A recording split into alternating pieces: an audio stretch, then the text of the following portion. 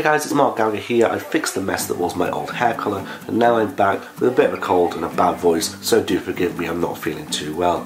But one thing I am feeling really well about is that I've got a new ukulele and I'm looking forward to talking about it. But first I want to talk about a guy called Barry Maz. Barry Maz is not just an important figure in the ukulele world, but also in my own musical development, especially as it pertains to ukuleles. I started learning ukulele in 2011 when I was just 14 years old. I'd already learned how to play guitar, piano and bass in the years prior. I used to go to a school ukulele group at Monday lunchtimes and there were about 4 people there. And one of them suggested that there was a jam in a pub just a few hundred metres down the road from me, from where the school was. There was a jam of ukuleles hosted by Barry Maz and his band at the time, the Nantwich Ukes. So I used to go to these on regular Sundays with my school's youth group, and I got involved with that whole crowd, and Barry Maz had a lot of connections in the ukulele world, which ended up leading my career to progress, you know, to where I am now as I'm starting to play festivals internationally. I just wanted to mention first, he's quite an important figure to me. For those who don't know who Barry Maz is, he runs GotAUkulele.com. GotAUkulele.com is a uke blog for beginners. As of late, it's become renowned for its ukulele reviews. He takes reviews of brands from all over the world, of various price ranges and quality levels, from the biggest names to some local luthier built products.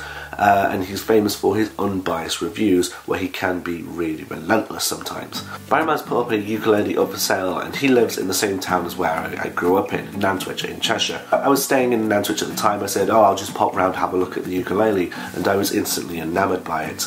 As much as I love my Pono tenor ukulele, I needed some form of backup, because as it currently pertains, if this packs in or has an issue or is away for repair, I go back to my piece of crap ukulele, which you can watch in this video. But I wanted some sort of backup that wasn't too much of a step down. I wanted something that was of equal quality or of equal timbre niceness to my Pono. So that was the kind of thing I was looking for. Not a backup ukulele, but a secondary main one.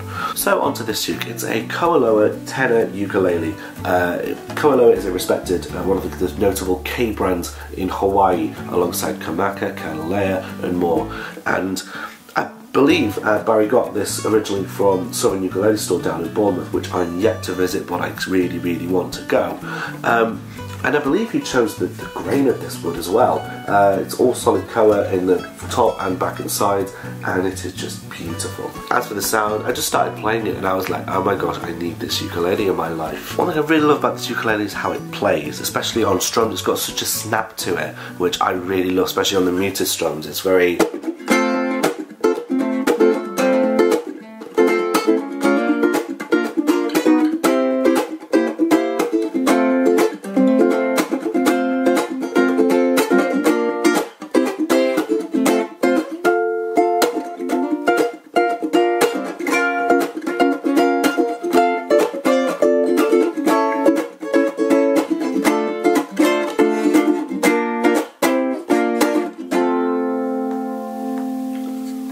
It does. It's just got so much sustain, such resonance, especially on the back. I can just kind of feel it coming in my chest. It's beautiful. It has the same kind of snap that my Pono tenor has, but I feel like my Pono doesn't have the same body to it. Also, the KoAloha is much louder. Comparing the two ukes, the neck and fingerboard on the KoAloha is just a little bit longer, which I don't mind. It gives me a bit more of a stretch, but I also like the nuts a little bit wider, just by a touch, which gives my hand a bit more space to fit in. The bodies are kind of similar, but you've got a bit of a wider bottom end for the Pono. Also, the KoAloha just feels fantastic. It's light as anything. It's a bit thinner than the Pono, and it's beautiful. Finger picked, it sounds gorgeous.